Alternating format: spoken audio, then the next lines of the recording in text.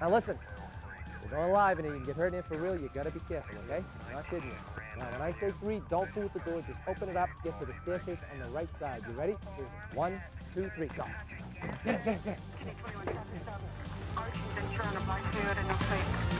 Apartment 21, John, 21st floor, 105 Precinct 8, 25 Winchester Boulevard, and 4.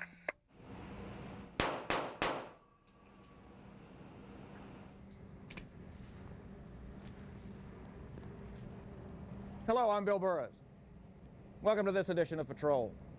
On our last program, we visited the Massachusetts State Police Academy Firearms Training Unit. There we met Trooper Mike Conti, and he explained the reasoning behind a radical change in the firearms training methodology at the Academy. He explained that firearms qualification that depends on 70% accuracy at long distances and on paper targets does not prepare an officer for the realities of a gunfight in the real world. The truth is that the vast majority of police shootings occur virtually within arm's length, 5 feet or less between the officer and the subject. And Trooper Conti says that even at that close range, officers are missing more than 85% of their shots. That's why the Massachusetts State Police has developed and embraced what they call the new paradigm. It's firearms training that attempts to duplicate the close quarters shooting environment that most officers are likely to encounter in a real-life gunfight situation. And it puts the stress associated with firearms training right where it should be, on the threat to the officer. Join Trooper Conti now as he walks us through this new paradigm and takes us into the House of Horrors. Another part about the program that we have changed is we have eliminated uprange stress. Now what I mean by this is this. For years and years and years, while training people on the range, one of the things we did, and it's a very common practice with police departments, police agencies, law enforcement throughout the country, is we tried to train our people to the best of our abilities using what we had. Now,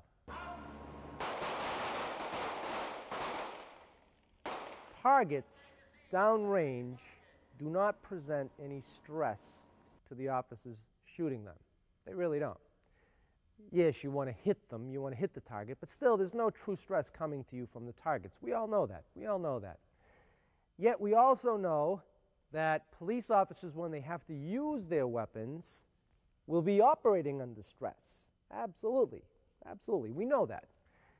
So what we tried to do over the years, we tried to do the right thing. We tried to generate stress on the range in front of our people somehow by generating it from behind our people.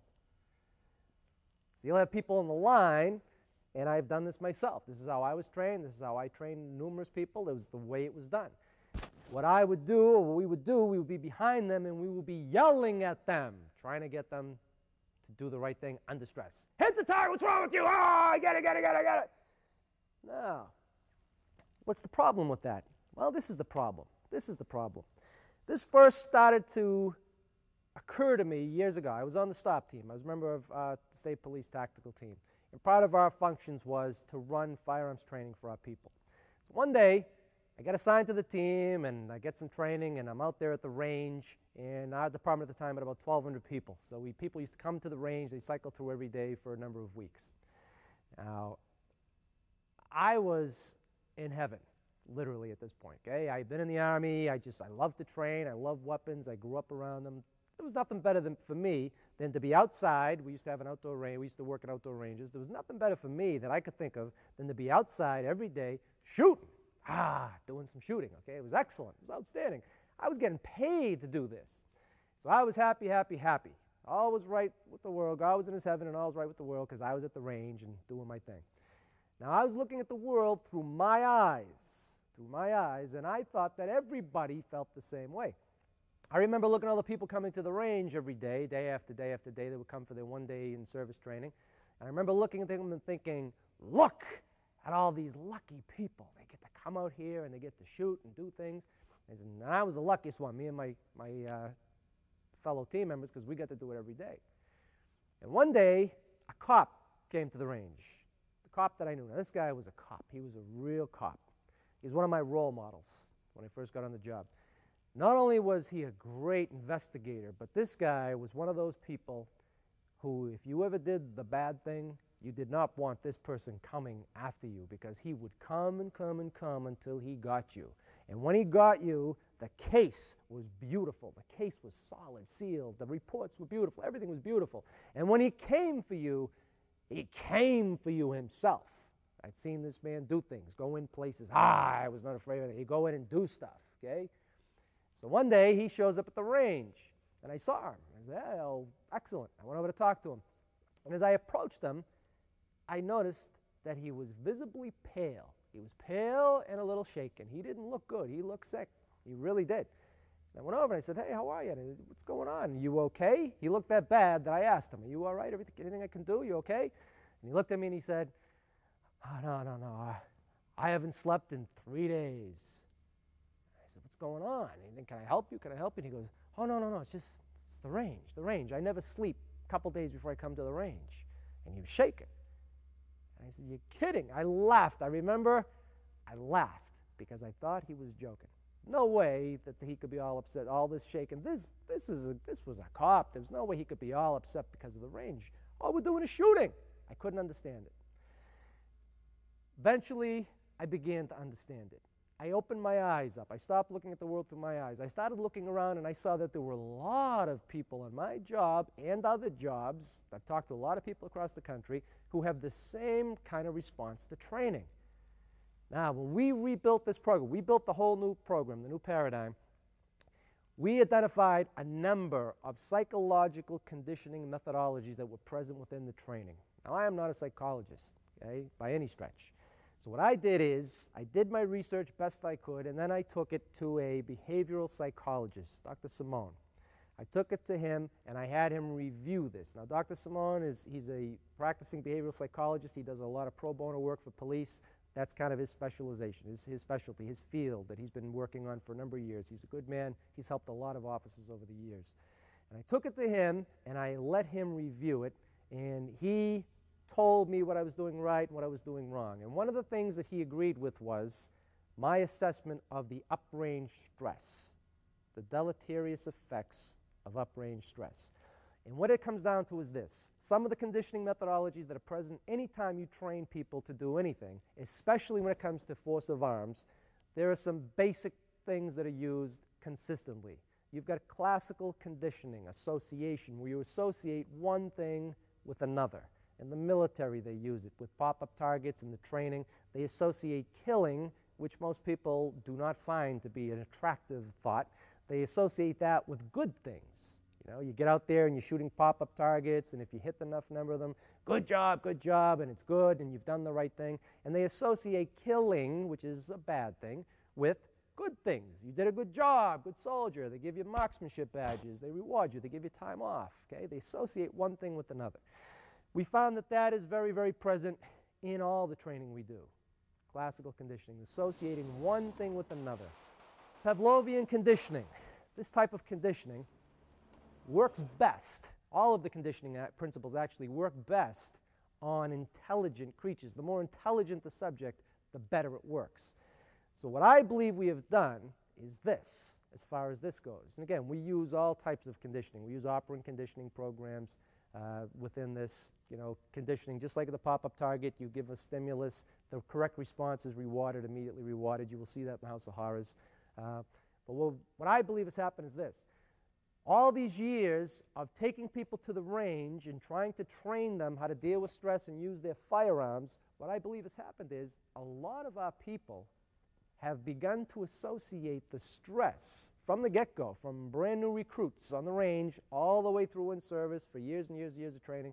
What they have done is, or what we have done actually, is successfully associated the stress not with what they have to deal with in front of them, but with the training itself. Because the stress has been directed from behind them to them, I believe a lot of this stress has settled on them and migrated right to the pistol.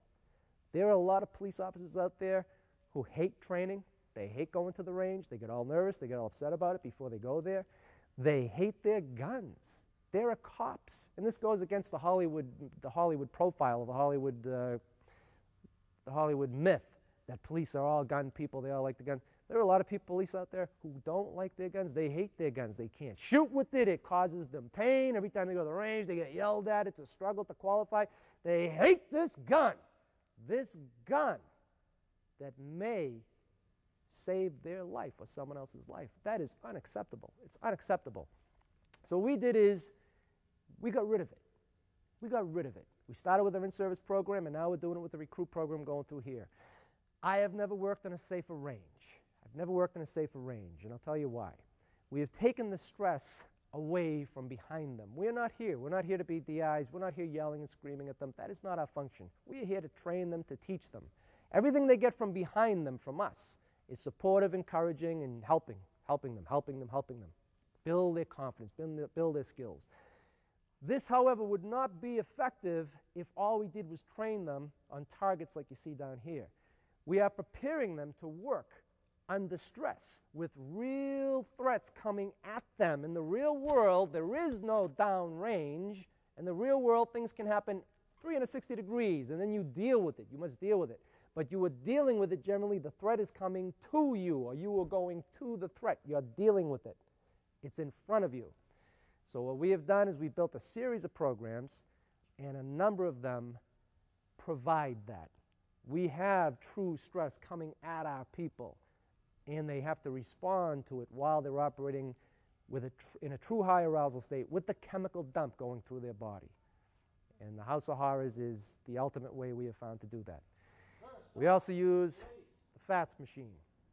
FATS is a great tool. Make no mistake about it. FATS is a great tool, or any type of devices like the FATS machine. We have the screen, and the officers interact with the screen. But by its very nature, it is a limited tool. It is a limited tool. As much as people might get a little bit jeeped up, making the decisions, doing whatever they're doing, they know on many different levels that no true threat is coming at them from the screen. They also know they can't really get involved with it. They can't run up and grab the screen or tackle the screen, okay? So they know this. And there are devices that they can mount on it now that shoots back a ping pong ball or whatever at you. But again, it doesn't really give you the true stress. So the FATS, while it is an excellent tool, it is not the ultimate tool. You need to put them into play. The ultimate is simunition. Simunition that we have found. Simunition are any of the products that are similar to it, where you have officers engaging against thinking, living, breathing, moving human beings. That is the ultimate, because that is actually what we do. And we have got to train as we work. We have got to train them for the reality of what we do. That is the best way to do it. We also use this in our program. But on the firearms level, on the basic firearms level, what we have done is we have built a series of levels of training. We no longer have 1 or 2 training programs or qualification programs where if our people come through and they can put enough holes in the paper, they are deemed to be good to go running and gunning out among the people. Our people. The us against them thing that a lot of people jump into on both sides of the badge, that they grasp onto. They look at the police as the enemy, and the police look at the people as the enemy. What people have gotten away from, and my father told me this a long time ago, he explained it to me, you're not in the Army anymore when you become a police officer. You're a member of civilian law enforcement. We're civil law enforcement. We are civilians. There are no civilians. We are all civilians in this country. If you're not military, you are a civilian. And what a lot of people forget a lot of times, and it goes back to the training too, is that we are not operating out there in a war zone. Some places are absolutely hotter than others, more dangerous than others, but we're operating out there in our own society. And the people that we're working around and operating around, they are us. It's our families, our parents, our kids, our relatives, our friends. It's us. So the training has got to take into account that as well. We don't want people out there spraying and praying or not operating up to their fullest potential. So what we did is we looked at it again when we analyzed it. We saw what was needed. We don't believe that 1 or 2 courses of fire where you put holes in paper is sufficient to prepare people to go out there and interact with firearms with the people. So we built a series of courses. We numbered them. We spent a long time. We have 4 basic levels that we use, and we spent about 2 weeks. We formed a committee, and we decided what to name them. And after 2 weeks of thinking about it, we came up with, we'll call them number 1, number 2, number 3, and number 4. That's what we call them. The 1-level programs are basic marksmanship and safe handling skills type programs, similar to what we've been doing for years, and police departments across the country have been doing for years. You shoot from different distances using different types of techniques, and then we count up the holes in the target to see if you have achieved accurate bullet placement under controlled conditions. It's just to see if you get the skill level, if you understand how to do it, and you can put the rounds where you want them to go under controlled conditions. Then we move up to a number 2 program, which is a skill builder program. I can show you some film of that later on. I can show you some parts of that later on. Just basically, we take the emphasis off counting up the holes, and we let our people go to a firearms course where they can stretch their abilities a little bit and get more comfortable with the gun and develop their skills to a higher level. The number 3 program, again, we take it up a notch. We increase the level of difficulty. Number 3 program, running and gunning. This used to be basically where we stopped and where most police departments stopped. We have our people run down range with their pistol, take up a position of cover, and we have a moving target traverse across the range. A lot of things are going on here. They're using verbal commands, they're using cover, they're making a judgment whether or not to shoot the moving target if it presents a threat, and they're engaging a moving target. What we also did, we threw a wrinkle into this because we are not gamesmen. We're not out there to compete in different types of competitions and win trophies. We're out there trying to save lives and not take lives inappropriately. We're out there to do the hardest thing there is. Be a cop in America today. Split-second judgments. And you're going to be second-guessed till kingdom come, and we all know that.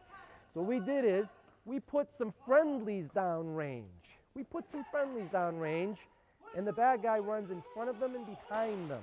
Okay? The threat runs behind them and in front of them. And we're trying to get our people to open up their eyes and to think and not just spray and pray, because again, that's unacceptable, but to pick the shots and to be aware that there are other people involved, because in a lot of cases there are going to be other people. We put our dummies down here, and I tell everybody the same thing every day. We put them down. I say, see those people down there? That's my family down there. And usually people laugh because they think I'm just being bizarre, okay? But then I drive it home and I tell them, it's your family down there. Because you never know. Your people, your family, you might be down there and you're caught in the headlights. Suddenly you're caught in the middle of something. You've got to think about it. Do you want the police officer blasting away indiscriminately? Or do you want them thinking, and if they have to use it, use their cover, make the right judgments, and not take out your family or my family? Absolutely. It is a huge thing that we do, people. It is a huge thing we do. The number 4 program, we call it the House of Horrors. Colonel Applegate, back in World War II when he was with the OSS, used this type of a training program. Now, the House of Horrors has never truly left us. It was mutated. It mutated into different forms. Now, the original House of Horrors was a basement. They set up in a basement, and they would take people through to be trained, and they put them through this dark program, and they would have a gun and a knife to save their life, and they would be put through a series of situations. They would move through this thing, and suddenly they would have to deal with something in the dark, under stress, and under a little bit of fear. Now, the House of Horrors concept has turned over the years into the Hogan's Alley, and then it turned into shoot houses, whatever you'd like to call them. Military calls them kill houses sometimes. People are familiar with these. The problem with the Hogan's Alleys and the shoot houses that I have seen is this. They took the fear out of it. They took the fear out of them. Even when you move down a Hogan's Alley, things pop up in front of you, and it's either a shoot or a no-shoot type of a target. And you have to make a decision whether to shoot it or not. And people do it. But the truth is, because there's no fear coming to the person going through it, it is just a combat course. It is a tactical marksmanship type course. You can use your sights. You can get on your sights and use them. All the games that the IPSC shooters play are basically that. They're games, and they're not designed to get you into a true high arousal state, a fear state, and they're not designed really to train you how to use cover properly. You don't have to, because there's nothing being shot at you, or there's no threat coming to you. So what we did is, when we decided to do this, and we called it the House of Horrors, in memory of Colonel Applegate and his program that he had, we call it the House of Horrors. We set it up in a way so it is reality-based as possible. We have our people go through this little program. It only takes about 4 to 5 minutes total time to go through the entire program. 4 to 5 minutes. And in that 4 to 5 minutes, they make about 8 life or death decisions. Boom, boom, boom, boom, boom. And again, it's not like a Hogan's Alley type thing, because our people are being shot at as well. And they know that. They know that. It changes the whole atmosphere inside the place. It's not a game now. It's not just, yeah, do I have to shoot or not? Now it's, they're going through there. We're getting chemical dumps consistently. I've run about 800 people through the House of Horrors now up to date, approximately 800 people. One at a time I've taken them through. What I've learned in the House of Horrors is this. People are people. People respond in different ways, but usually very similar. The results are very, very consistent. Some differences here and there, but very, very consistent. I have not to date, I have not seen one person going through the House of Horrors, and the vast majority of people I take through have been Weaver trained. They have been trained to fire like this, to do all the shooting like this.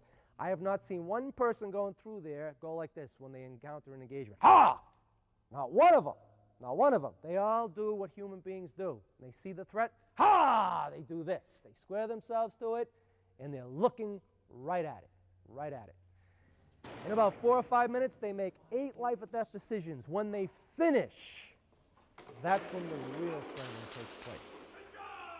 The House of Horrors, the way we have it set up, is multidimensional. The benefits that can be derived from this simple program are phenomenal. People not only go through and can be conditioned to use proper judgment or to be rewarded when they use the proper judgment, they're not only conditioned to operate better under stress, in the types of situations that police officers find themselves. They do that, and we do that. We condition them while they're in there, and I can go into depth on that later. But what people also begin to understand is, like I said earlier, about looking through your own eyes. You can tell people all day long about tunnel vision and auditory exclusion and the chemical dump and the effect it has on your body and about memory gaps, and people will sit there and go, oh, yes, yes, yes, I understand. But they don't. They don't truly understand. We don't understand until it happens to us.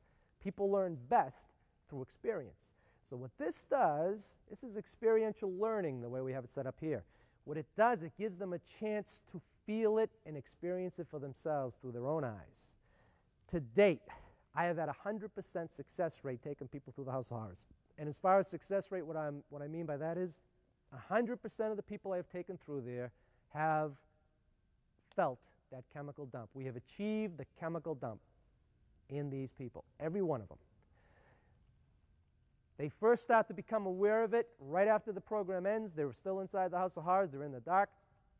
I have been with them the whole way, myself or another instructor, walking them through it, and you're right on top of them. And the first thing I ask them is this, okay? You tell them they're done. They're done. They're done with the course.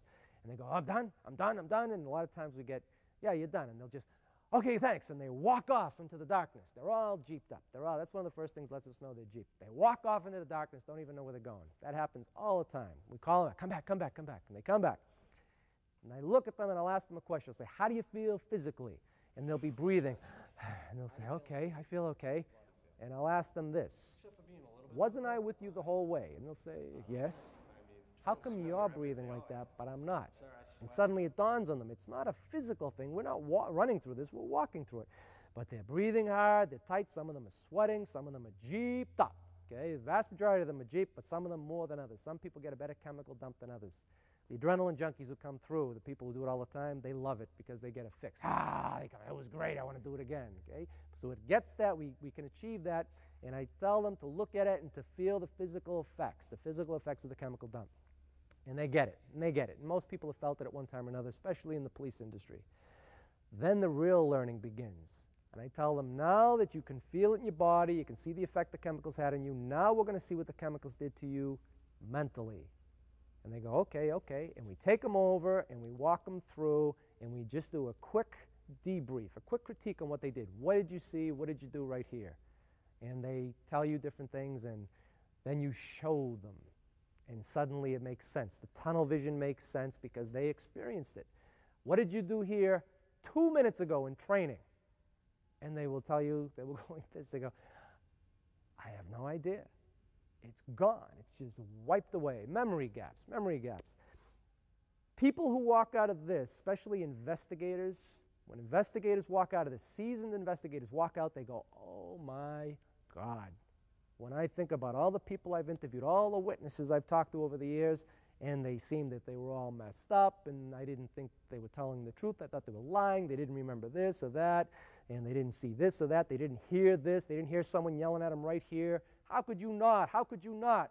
Suddenly they get it. They walk out with a new understanding.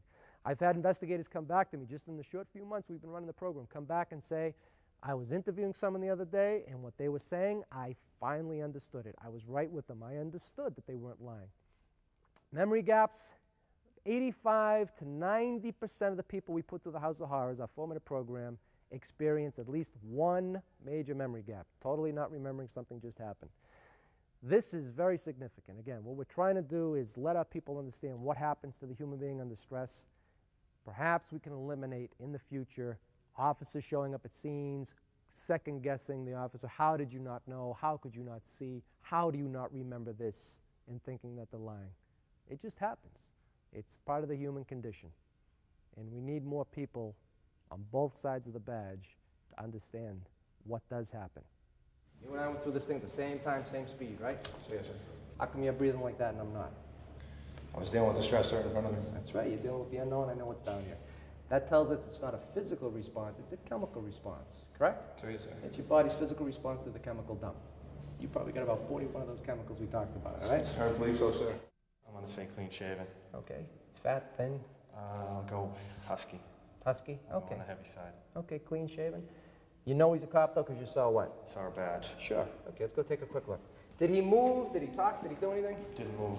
Didn't move at all? Just from once I popped the door open, first thing I saw was just the badge. Just standing there? Standing there. Just standing there? Okay. Didn't hear anything. All right. Didn't see him move. Again, now you become a little bit selective, all right? You got a little bit of adrenaline dump here. It's really starting to percolate. This is what you saw. He lit up. He was lit up too. He was backlit. He did turn. He turned on you just like that, and then you saw him. You don't remember moving, all right? Not at all, sir. See the holes in his body? Did you shoot him? Sir, no, sir. What you're experiencing now, that is a training memory. It's a training memory, not a true memory. A lot of people remember having two hands in the gun because that's how they train. A lot of people remember using their sights because that's how they've trained. But in reality, you didn't have two hands. You had one hand in the gun.